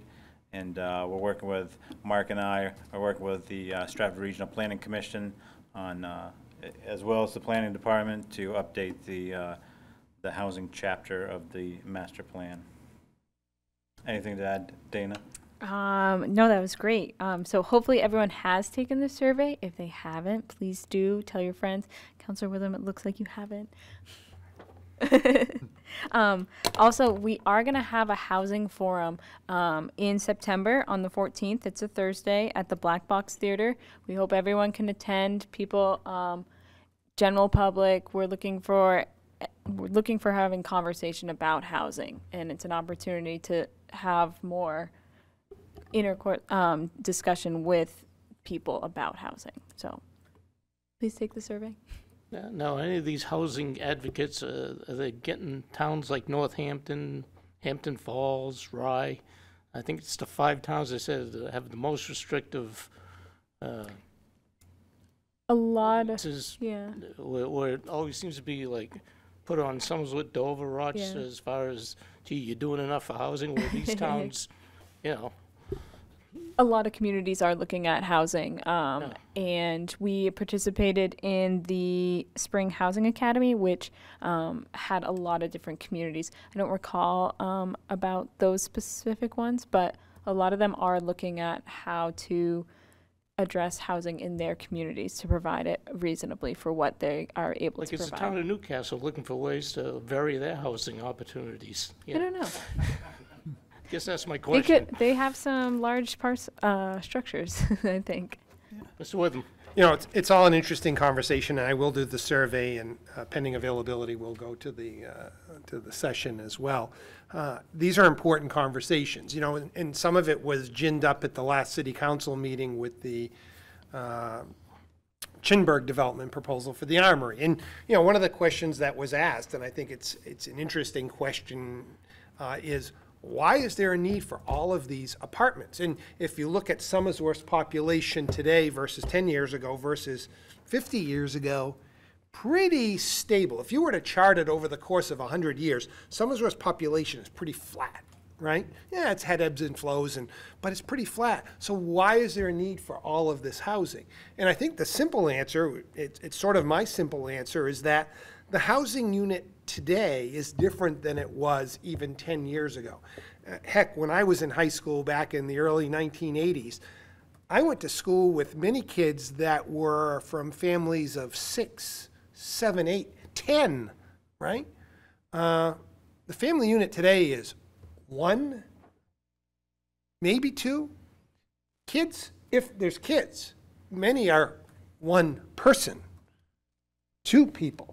So it's the same number of people, but it's more blocks that you have to find homes for. So it's the number may be the same, but the way it's divided is radically different today, which means you need more housing units. And with such a lack of housing, it's a supply-demand issue, right? You can get those high rents when you have, less than 1% vacancy, right? Oh, I guess I can ask what I want. That's how it works, right? It's not complicated in the way that the number is arrived at, but solving it is. Mr. Richardson? Yeah, the survey addresses that kind of an issue, and you know, I think we've seen with our census figures from 2020 and our school population down considerably. Just exactly what you're saying. Our housing needs have changed from families to individuals or couples, seniors who are no longer living with their families, that kind of thing. So the survey certainly gives people the opportunity to say what their needs are, but what they would like to see, what they think the needs, what they personally think the needs of housing are in the city, whether it's family housing, whether it's the workforce housing, however we define that, whether it's moderate income, however we find that, or low income housing, you know, whatever people feel the need is, or market rate housing, you know, whatever the people feel that they think Somersworth needs, the survey gives you that opportunity. And I would recommend that people fill it out. It doesn't take long. The plan is to go, you know, to have a community forum at the Black Box on Thursday, right? Yeah. I knew it was coming up, but I've been really busy lately and hadn't looked at my calendar, so thank you for that. Our meeting, Mark, you mean? You mean our meeting? Yes. That's Friday. This will be on a Thursday for a public forum. The one in the Black Box, that's what I'm talking about. Yeah. So that's an opportunity for people to come in and get their opinions known as well. So it's a good thing to discuss, you know, what other communities are doing, whatever their regional planning commissions are doing, that's up to them. But this is something that Somersworth has chosen to do, and it's a good thing for everybody. Any other comments? Again, I'd like to welcome Mr. Haberman to the board. Hopefully you had a informative night. Motion to adjourn. Motion to adjourn by Mr. Witham, seconded by Mr. Rhodes. All those in favor, raise your right hand. Thank you.